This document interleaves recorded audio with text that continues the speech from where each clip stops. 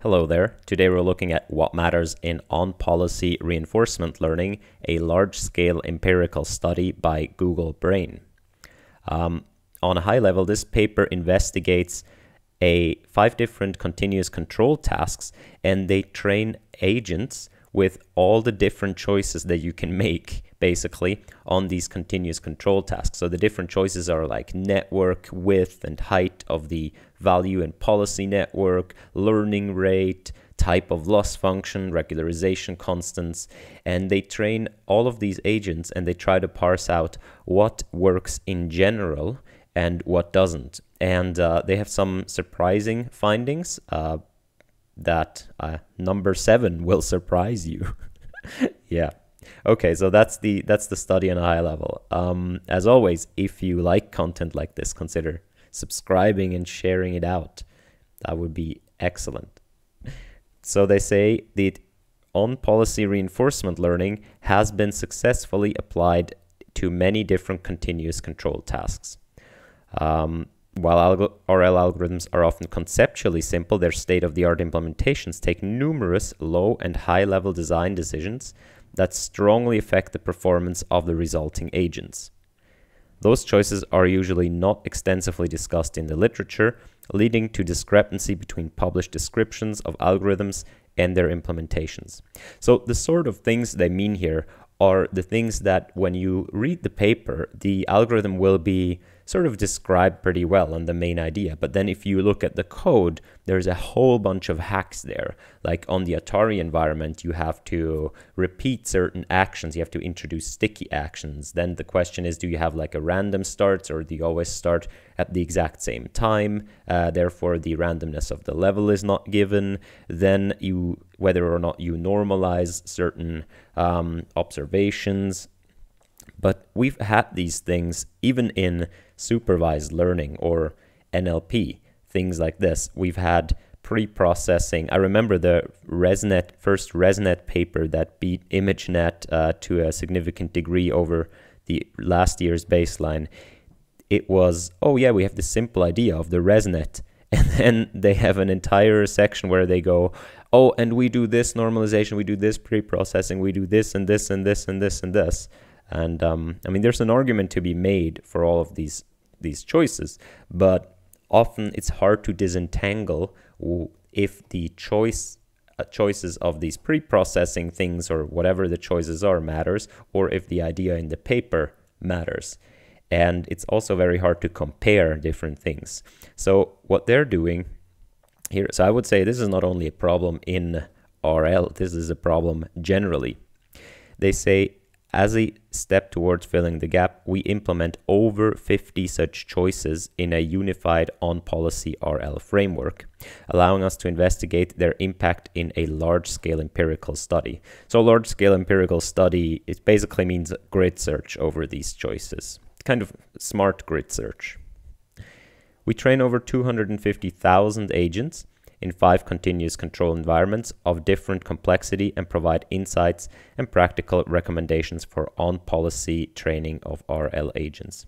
So as far as I could figure out, the code and or the checkpoints of these 250,000 agents or the code of this unified on-policy RL framework is not available yet, and I don't know if it's going to be. But basically what they're doing is they're building one agent. So usually you have this agent environment dichotomy. Right here you get observation and reward, and here you give action. They build one single agent that has a lot of switches, that has a lot of like flags that you can say, okay, either do you want this loss or this loss? Cool. Do you want this regularization or this regularization? And if so, by how much, right? And so on. So I have this agent with lots and lots and lots of switches, over 50 of these choices that they implement right here. And they can basically turn each one on and off, and therefore they can investigate these algorithms.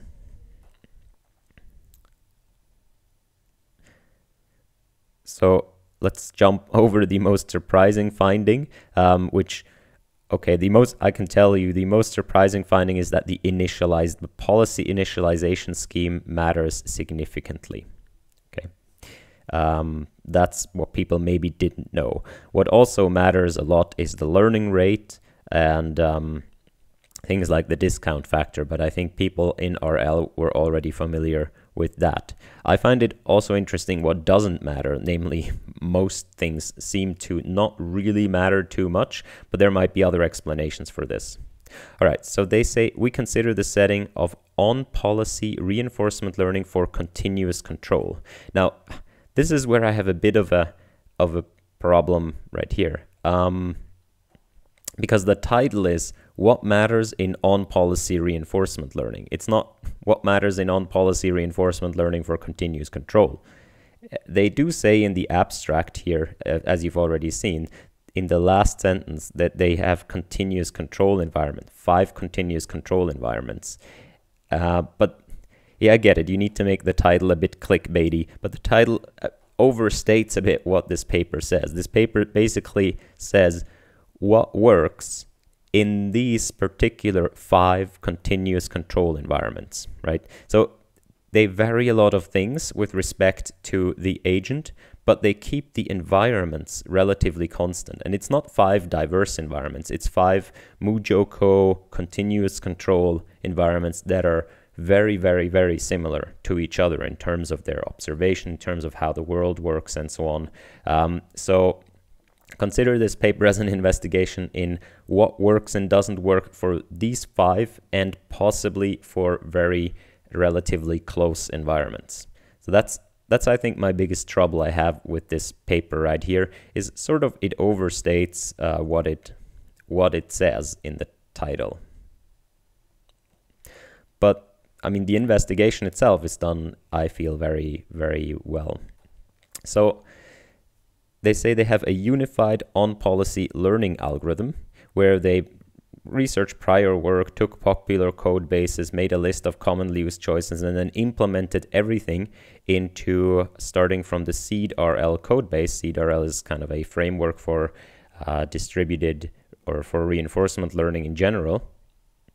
And they say whenever we were faced with implementation decisions that required us to take decisions that could not be clearly motivated or had alternative solutions, we further added such decisions as additional choices. So this, I feel, if I write research code, this is generally what I do, right? I write my research code, and whenever I come to a place where I'm like, should I use this or this? Should I use this optimizer or this optimizer? I simply make a flag, and then even if it's just one choice for now, right? Just make a flag and parameterize everything.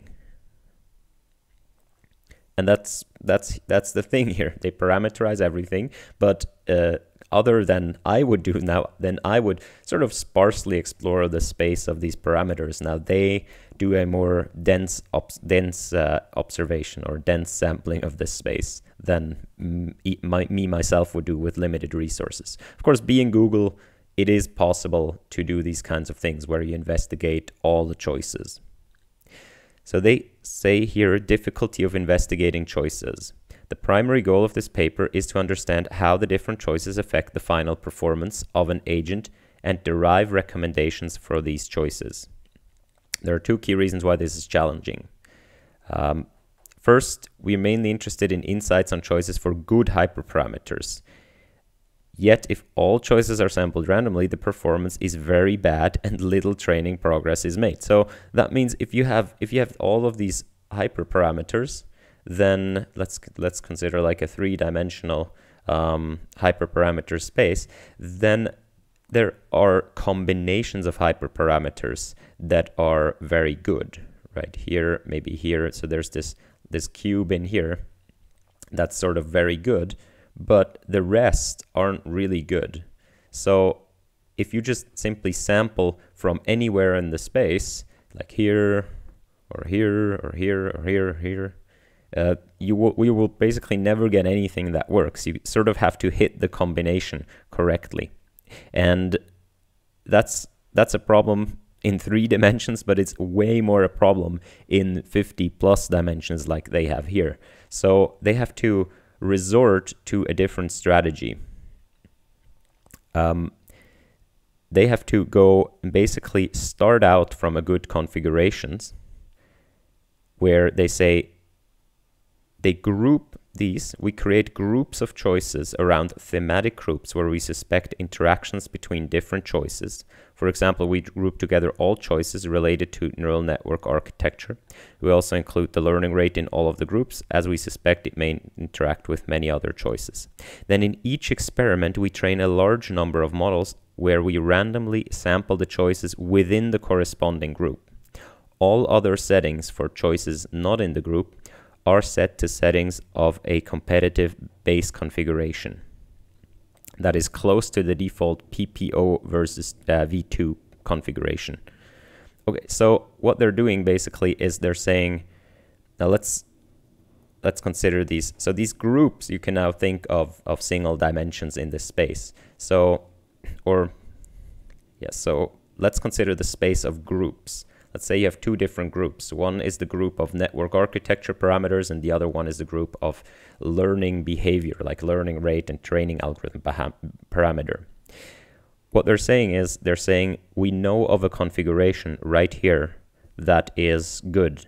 This is PPO versus 2, version 2. And now what we're going to do is we're simply going to keep, in each experiment, we're going to, if we want to investigate the network architecture, let's say that's this axis, we're going to keep all the other groups the same as this default configuration, and only basically move this point to the left and to the right. And we're not going to move it up and down. We're going to keep the learning dynamic parameters of the other group, or all of the other groups we're going to keep the same, and only move it in the architecture parameter space. Now, of course, this is not just one parameter. Since they make these groups, this is a multi-parameter. So at each point here, you can imagine like a little subspace of the inner group, and they then sample from these. And that becomes much more feasible, right? So now maybe you have, let's say you have 10 groups of 5 parameters each. You can densely sample 5 parameters. Like that's sort of possible. You cannot densely sample 50, but you can densely sample 5. So what you would do is you would keep the other 45 constant. That would correspond to this dimension and all the other dimensions. And you would only vary within the group, which would correspond to this dimension. But now you see that the problem again, of course, is that you're always starting from this point, and you're basically only exploring along the axis of this group space, because you always keep keep the others constant. And that basically, to me, that means that these experiments are going to be heavily favored in terms of which of the algorithms is closest to this baseline, because if I go with this particular algorithm, I know that these parameters are the best for this particular algorithm. Where if I now use any other algorithm, these parameters might not be the best, and my only way of adjusting to that other algorithm is by individually moving here while keeping others constant. So I can basically only improve with it along one of the groups. I hope this makes sort of sense, that it feels like this experiment biases the results in favor of whatever choices are made in this baseline. So keep that in mind. Now, that being said, PPO, of course, is a very popular baseline, so it makes total sense to use that as a base to explore from. But it's not like they're doing an actual dense grid sampling of the space. They're doing a sparse sampling in the group space and then a dense sampling within each group. All right, so let's go into the experiments. The first thing they investigate are the policy losses. Now this is a rather important topic, and that basically means how do you train the policy? And the choices here are, of course, PPO, like we saw, the proximal policy optimization, but there are also others, namely, for example, policy gradient. You might know that if you learn about reinforcement learning, you will inevitably learn about policy gradients, like the first thing you learn next to Q learning. And then V-trace is another sort of policy loss. V-trace is optimized for distributed reinforcement learning. And they have a bunch of others, and here they say the goal of this study is to better understand the importance of the policy loss function in the on-policy setting considered in this paper. The goal is not to provide a general statement that one of the losses is better than the others, as some of them were specifically designed for other settings. Now, of course, I agree with this statement. It's nice that they repeat it again right here. So all the results right here are just valid for these environments, or environments very similar to these. And you have to keep in mind that the baseline parameters are PPO V2, and they only ever vary one group from these baseline parameters. So that's why in this experiment, for example, it doesn't seem too surprising that the PPO loss, as you can see, outperforms in every single experiment here, whereas the other losses underperform. So their recommendation is use the PPO policy loss, start with the clipping threshold to 0.25, but also try lower and higher values if possible, because they have found, and they have more experiments. So in the appendix is full of these experiments, and you can go and look at them. But the general recommendation here for them is to use the PPO policy loss if you have these continuous control tasks, and that there is a strong influence of this clipping threshold that is in PPO. Second thing, network architecture. And that's basically you always have a value network and a policy network, and the question is how many layers, how deep, and so on should you make them. These things here are just MLPs. Since this is continuous control tasks, you don't learn from pixels as far as I understand it. You learn from the states or the sensors on these simulated robots. Now you got this here. They say separate value and policy networks appear to lead to better performance on 4 out of the 5 environments. And further, regarding network sizes, the optimal width of the policy network depends on the complexity of the environment, and too low or too high values can cause significant drop in performance, while for the value function, there seems to be no downside in using wider networks. Moreover, on some environments, it is beneficial to make the value network wider than the policy one, e.g. on half cheetah. The best results are achieved with 16 to 32 units per layer, yada, yada, yada, yada. This is a thing that sort of crystallizes out of this paper, because what you're doing is you have this one policy network and one value network. Like it's this dichotomy where the value network tries to estimate the reward, and the policy network tries to maximize the value. So you have two learning things here. You have this is learned, and this is learned. Now there is a certain degree of interaction as the value network. Of course, the reward is dependent on your policy. So the value network sort of has to take into account the policy when it estimates the reward.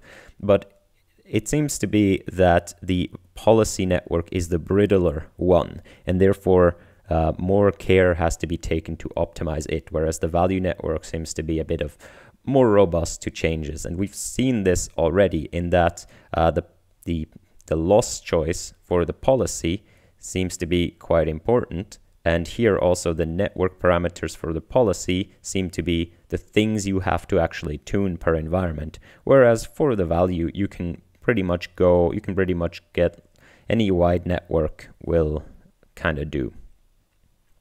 Okay. So they say, as for activation functions, we observe that TAN-H activations perform best and ReLU perform worst, which is interesting, right? Because you would think that in other deep learning tasks, ReLUs have become pretty popular and usually outperform these other activation functions. But in this case, no. But this could also be due to other things, because again, they go from these default parameters, which, for example, do not have entropy regularization built in.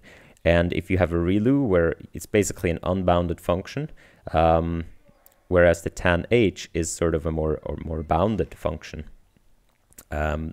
So that could be, there could be significant interactions here where they have split the groups, and then the choices might be reversed if in the other groups these parameters were different. But for now, apparently, tan h activations perform best. The interesting thing here is they say, interestingly, the initial policy appears to have a surprisingly high impact on the training performance. So this is how you initialize the policy network. Again, policy network appears to be the more brittle one and the one that you have to tune more. The key recipe appears to initialize the policy at the beginning of training so that the action distribution is centered around 0, regardless of the observation, and has a rather small standard deviation. This can be achieved by initializing the policy MLP with smaller weights in the last layer.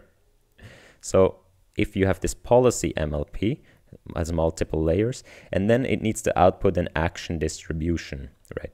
So in these continuous control tasks, you basically for each of the joints you have to affect. So you have like a little walker here with 4 legs, and what's that? That's like 8 joints or something. So you have to tell this how much force it needs to apply to each of these joints, and as I understand it, that's usually given by the network outputting a mean and a standard deviation. I might be wrong here, but mean and a standard deviation for the distribution of action that's going to be applied here, and then this is sampled. From that distribution, the actual force is then sampled. Now they say you should initialize the network such that the mean here is 0 across or over your observations. And the way to do that is to simply initialize this last layer here with very small weights. So and I think their recommendation is to initialize this by 100 times smaller weights than all the other layers. They say other choices appear to be less important. The scale of the last layer initialization matters much less for the value MLP, again, than for the policy MLP.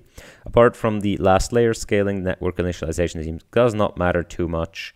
Yada, yada, yada. There appears to be no benefits if the standard deviation of the poly is learned for each state, or once globally for all states.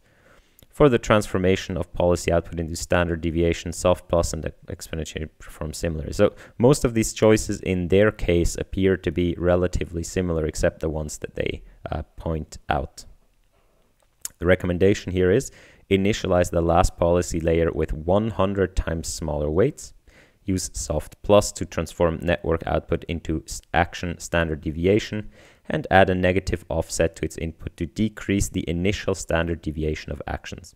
Tune if this offset is possible. Use tan h as both the activation function, if the networks are not too deep, right here.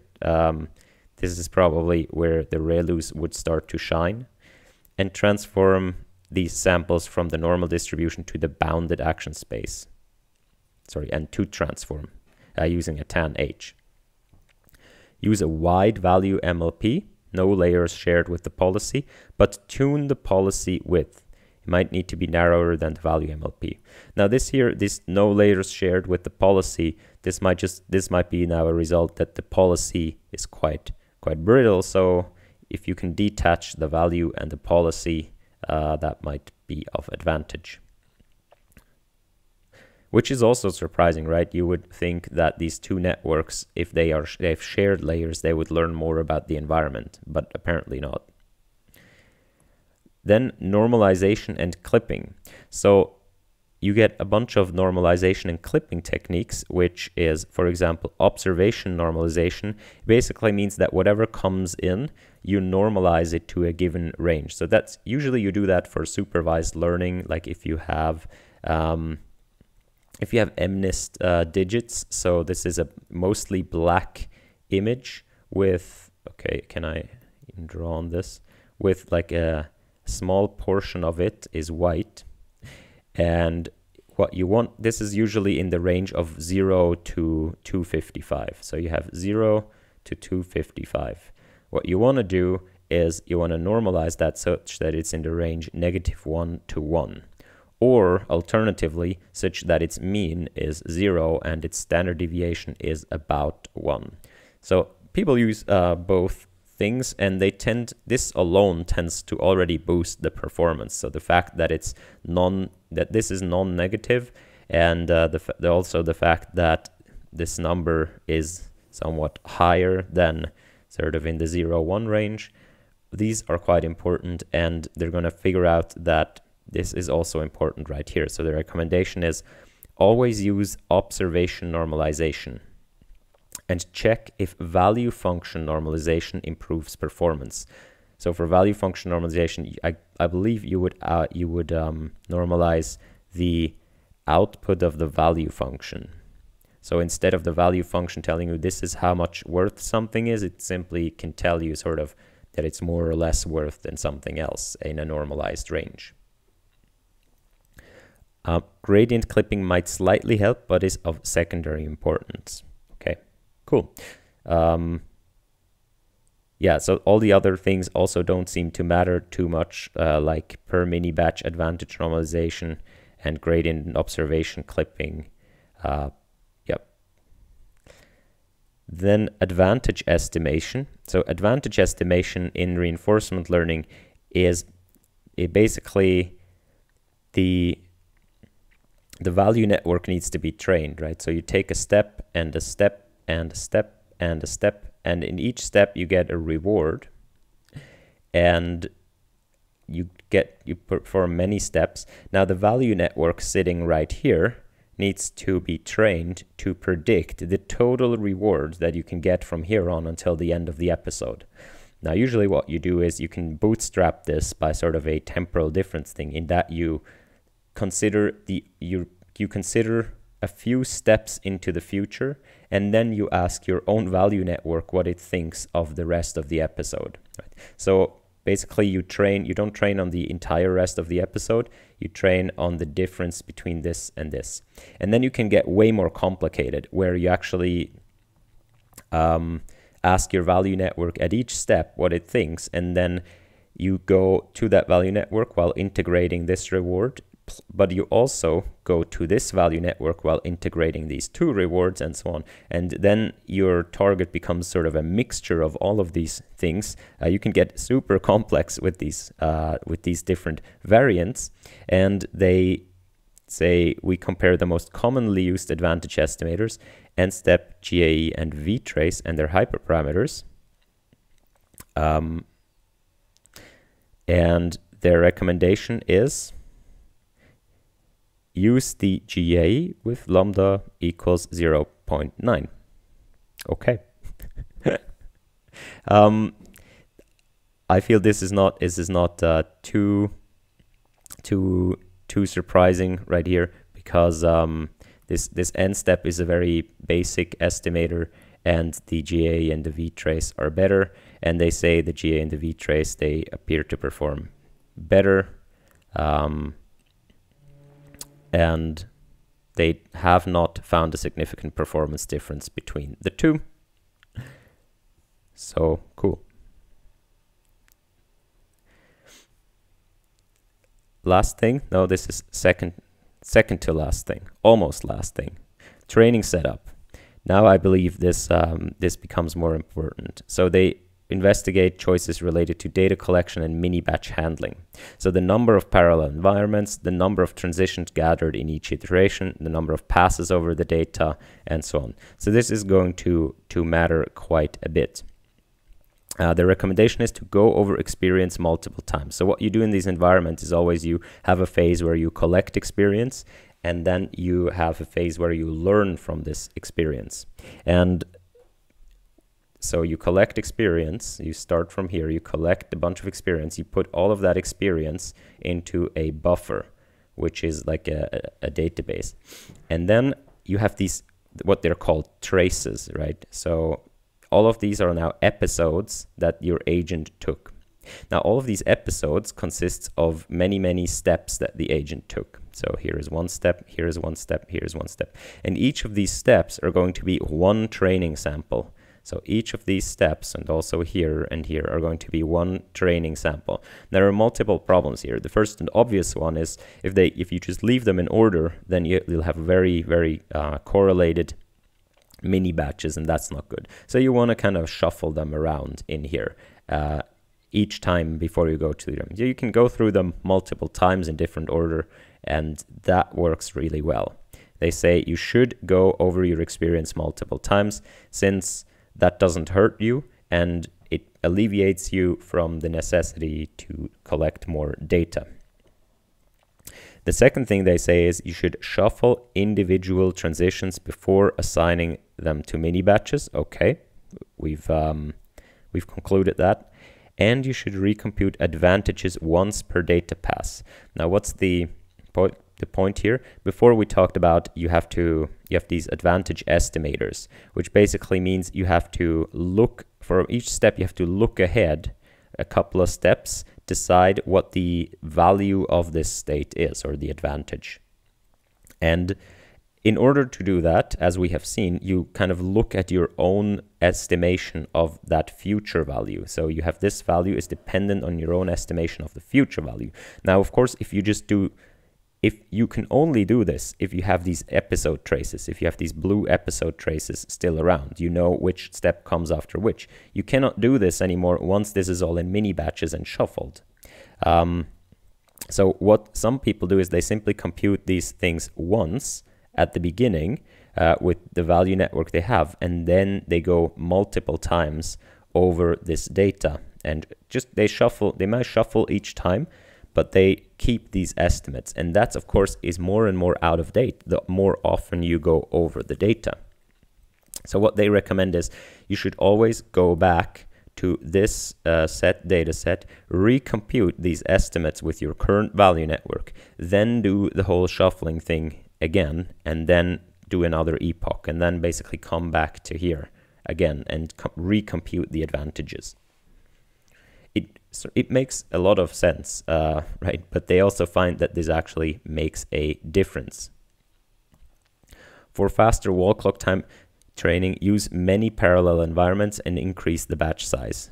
Both might hurt the sample complexity, but they get you a faster wall clock time, which makes sense, right? If you have more environments, then you're going to collect more experience and more different experience, and that will speed up the time that you need for learning. You might collect more samples though, so it will also increase your flops. Tune the number of transitions in each iteration if possible. Okay. So next thing is Timestep handling. What do they do? The choice is related to the handling of time steps. So this is the discount factor, frame skip. So in these environments, you can choose to ignore intermediate frames, how episode termination due to time step limit are handled. And their main thing here is that the discount factor is one of the most important hyperparameters and should be tuned per environment. And start with a 0.99 discount factor. Try frame skip if possible. There's no need to handle environments step limits in a special way for large step limits. Okay, so the discount factor, which is also unsurprising, right? Because the discount factor is basically how much you discount future reward. And that is inherently dependent on the reward structure of the environment itself. So it's really unsurprising that this is a big an important hyperparameter, but it's good to note. And then second to last thing, optimizers. They investigate different optimizers. We investigate 2 gradient-based optimizers, Adam and RMS prop, as well as their hyperparameters. And their result says you should use Adam with momentum, though I think they found that RMS prop isn't too much behind that, but they say you should tune the learning rate absolutely, which is also known in the community, right? You can't, if you have a different problem, it might require a different learning rate, and they find the learning rate to be an important parameter for these problems. So you should tune it. But the other parameters of these algorithms aren't too much of an influence, at least on these particular problems. And then the last thing is regularization. So in regularization, they try different regularizing methods, such as entropy regularization, soft constraint, entropy should not be lower than some threshold, callback-Leibler divergence between a reference distribution, and so on.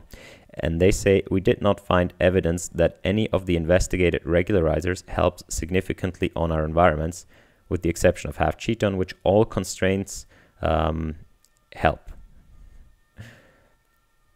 So they don't find a particular thing. But remember, this again, for example here, entropy regularization is used in the Impala paper, which proposes V-trace.